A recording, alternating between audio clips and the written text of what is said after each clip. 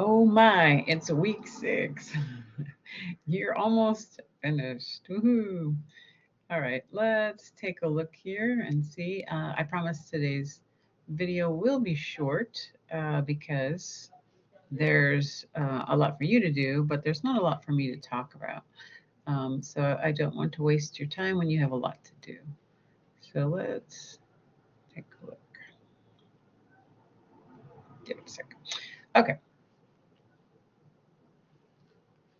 All right, starting with the Module 6 overview. As you can see, I always disagree with the pacing provided, but let's take a look at it anyway. You'll be, of course, listening to this today and doing the reflection for it. There's the portfolio assignment sheet, which we will go over here shortly. You'll be selecting your first essay to revise for the portfolio. We'll talk through that. And then a second essay to revise. They have you doing this first essay Tuesday, second essay Wednesday. Thursday, they have you going back over to project number 3 to finish that up and assemble it all. That's all fine if you want to do that too. Notice that Sunday, next Sunday, a week from yesterday, is when everything is due at the latest. Now, keep in mind that this is the last week of work, last week of the module. So if you have anything late, and as you know, I take late work up to 1 week only, unless there is some drastic medical excuse. If that is the case, then we will talk about that via email. But if you have anything due from last week that you haven't yet turned in, you can still turn that in if you do it right away. If not, keep in mind that there's no late work due, no late work accepted after this coming Sunday. Okay, so once we reach Sunday and it gets to 11:59 midnight, nothing else is accepted of any kind. Okay, so I highly recommend that you don't wait till the last minute, just in case there's technology issues, because sometimes that happens, right? Or you think you've submitted something and haven't attached the file, or you try and attach it and the internet dies, or there's a storm, or who knows what, right? So don't wait till the very last minute because you had a grace period of a week. You no longer have that since we're in the last week. Once we hit that deadline, I wake up on Monday morning and I tally your grades and submit them, and then they're stuck. They are where they are. Okay, so keep that all in mind for this coming week. No pressure, right? The learning resources, I'm not going to go over too much of that this week. A lot of that's review. They talk about review writing as a process. This might be helpful to you as you put your portfolio together to kind of figure out what am I doing with it. There's some more grammar review. Some of you need that more than others. Don't forget you can also submit things over here on the, wherever it is, in the student resources, there is that tutor, online tutor. You can submit things there if you need to get some more grammar assistance. And of course, this APA essay, which we went over last week. I'm not going to go over that again, but if you need that APA fine tuning, either ask the tutor for that assistance or look it up there at the Purdue OWL. Okay, so next up, what are the things that are actually due? We just went through that, but here's where you're going to find them in the activities and assessments. Notice there's no discussion for this module, so one less thing to do. Here is where you're going to submit your interview. That's everything, and let's pull that up for everything. As a reminder, the discourse community will be someone you're unfamiliar with. You've already done this, so I'm just kind of reviewing. You're putting together this research question. What questions do you have about the community? Narrowing your focus, synthesizing your research by all the questions. There's still time to ask follow-up questions of your interview if you need to, or to look back at your community to answer questions. Don't forget you can do that to fine-tune things. Researching it using secondary sources. You'll need at least 5 for your matrix, 5 sources that are secondary, that are not your observation. That's a primary source. The secondary sources are other sources that other people have written about it. They could be scholarly, they could be non-scholarly, they could be history museums, historical societies. You may have other things that you have used besides just a book source or an online database. Lots of things you can be used there. You will have that 30-minute interview, which you already did, that's recorded. So remember, you're getting that consent form. You already turned that in for the most part. And then this 5 to 6 page essay that is the profile of all this information that you've put together. So that's what we're finishing up here. Again, there's a rubric here provided for you so that you can look through this. Hopefully you've already looked through it once, so you know what you have done. You should have already have a draft. Before you turn that draft in, look at this rubric and ask yourself, did I do all these things? If you're turning things into the online tutor, you may also want to send this rubric to them. That way they know, how is this graded? What am I looking for? That helps them to give you better advice as well.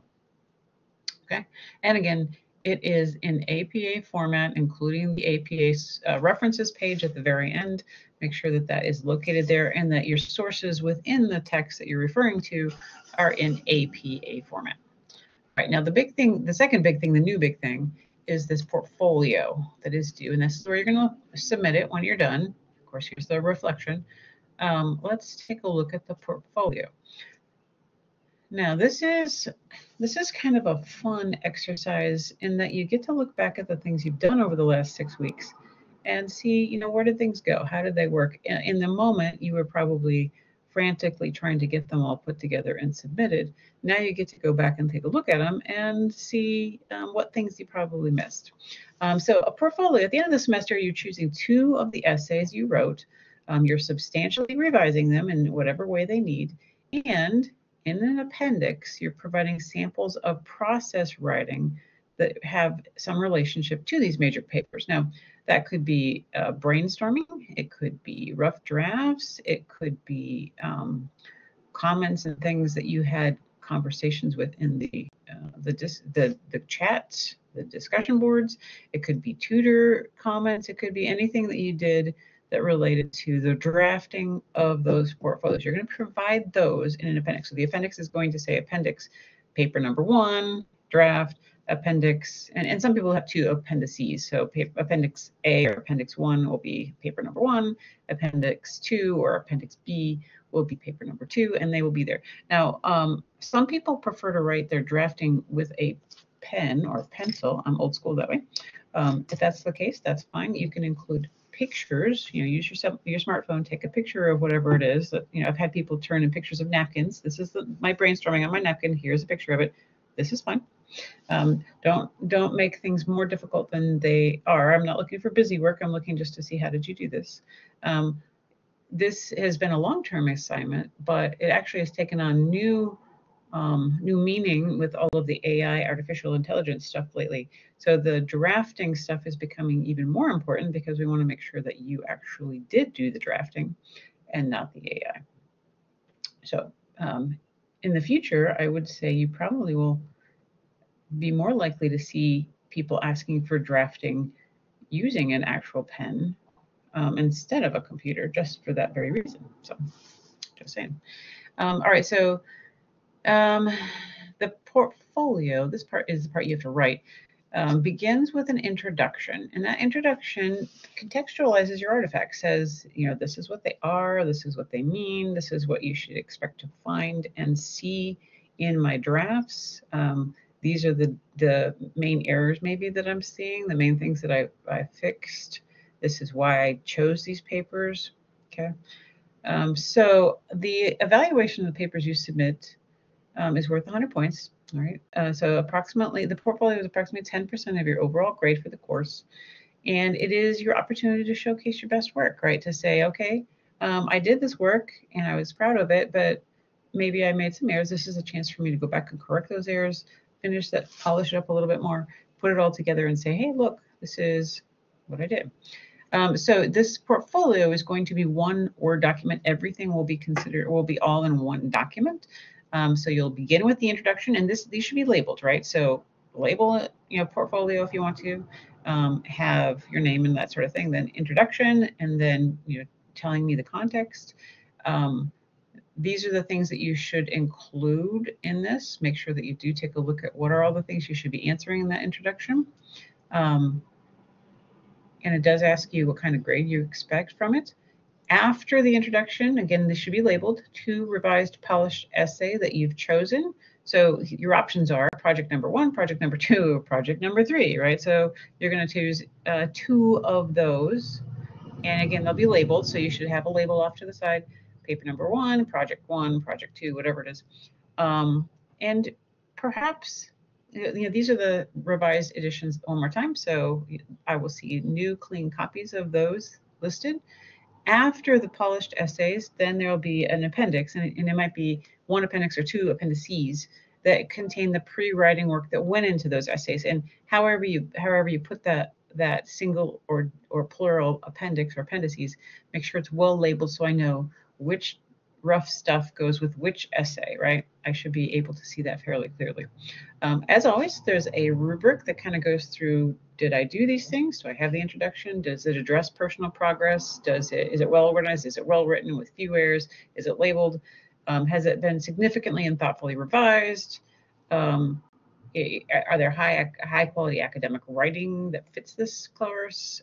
Is there an appendix? Does it have stuff? Okay.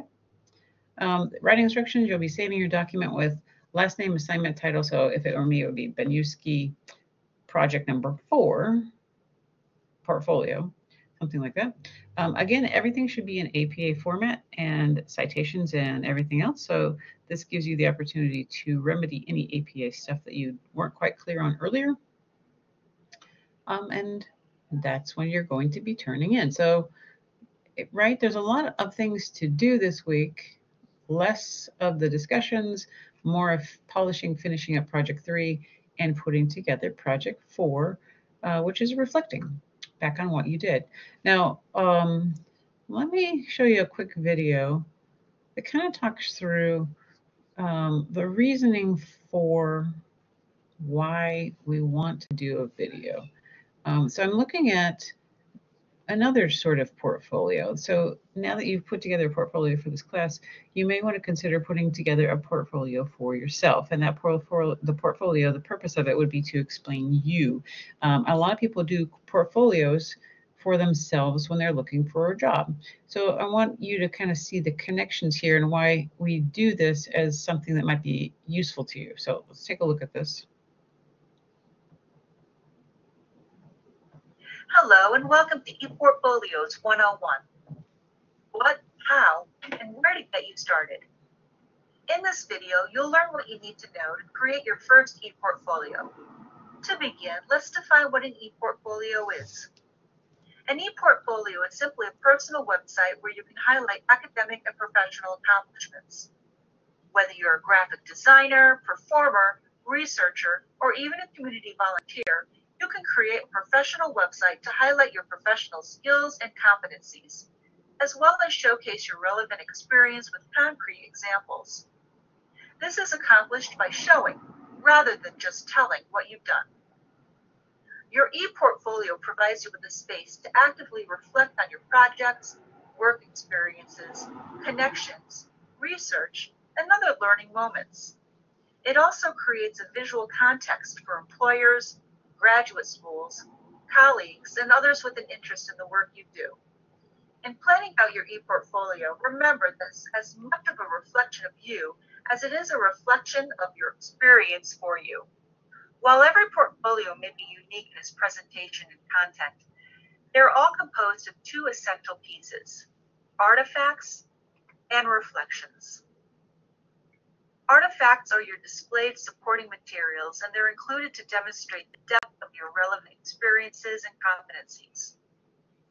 Artifacts can be any number of things from research papers, presentations to videos, pictures, documented projects, transcripts, certificates, and other documents that you may want to share. With each artifact comes written reflection. Reflections will vary in length and appearance and depend on what you want to draw attention to regarding the artifact. Reflections focus on the process of creating the artifact and outcomes, and your personal growth from beginning to end of the artifact's creation. However you choose to reflect, remember that your ePortfolio is about you. So grounding your reflection in what you learned along the way is essential. While there is some overlap in terms of what ePortfolios, resumes, blogs, and LinkedIn profiles can do for you, there are some key features that distinguish ePortfolios. With your ePortfolio, you decide how the content will be organized. Unlike your resume, how you choose to incorporate pictures, themes, colors, and your artifacts to tell your story is entirely up to you. ePortfolios do not have a 1 or 2 page limit, and they can be shared with as many people or as few people as you'd like. Each visual artifact and reflection you include provides professional evidence-based context for your audience that might otherwise be missed. Most importantly, your ePortfolio's design, purpose, and professional content is up to you and an opportunity to express your creativity. An important note, your ePortfolio does not in any way replace your resume or your LinkedIn profile. Creating and maintaining your ePortfolio would be in addition to the other professional documents and websites you're currently using.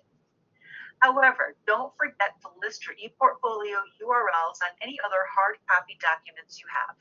To begin creating your ePortfolio, you'll want to select the website building platform that works best for you. While there are several free website building platforms available, we recommend first exploring free options like Wix and Weebly, or WordPress and Google Sites. Those are free as well. No free option is strictly better than the other. Some options like Wix and Weebly offer more advanced features with a monthly or annual commitment, but these are not required. Your preference will ultimately depend on the features you're most interested in using to create your ePortfolio. We want to emphasize that all the basic features you would likely need are free. However, some platforms like Carbonmade and Squarespace require a monthly or annual commitment after the free trial. They offer personalized web domains, mobile app capabilities, and other customizable features. Remember, though, before you pay anything, it's best to know your options and what your actual needs will be. Finally, once you decide which platform to choose, don't forget to create a URL link that's easy to remember and share. Okay, so now you kind of have an idea of, once you have the skill sets to create a portfolio, what in the world might you actually use them for? So some of you will want to use it in that way, connected to your LinkedIn, or to turn into someone whom you're applying for a job, or just to collect those things all together so that you know you're ready should a job opportunity arise at any point, or something else happen where you need that sort of information. So always keep track of that stuff someplace safe, right? Second note on that one, the internet is a fantastic place. You do want to have some backups if it's your computer. Make sure that you are saving those things in multiple different places. I highly recommend saving any portfolio stuff in both on the computer, perhaps also in the cloud. And as a third thing, email it to yourself, so always have access to it via email as well. That way, should something happen, you have multiple locations in which you can find your things. All right, I promised you a short one because you have a lot going on this week. So from here on out, I am going to take any questions that may be here. I will be here for some time in case people pop in for this particular one. But you, as you listen to this as a recording, are free to go and get things done. And it's been a pleasure. So thank you so much for all the work that you've done this quick 6 weeks.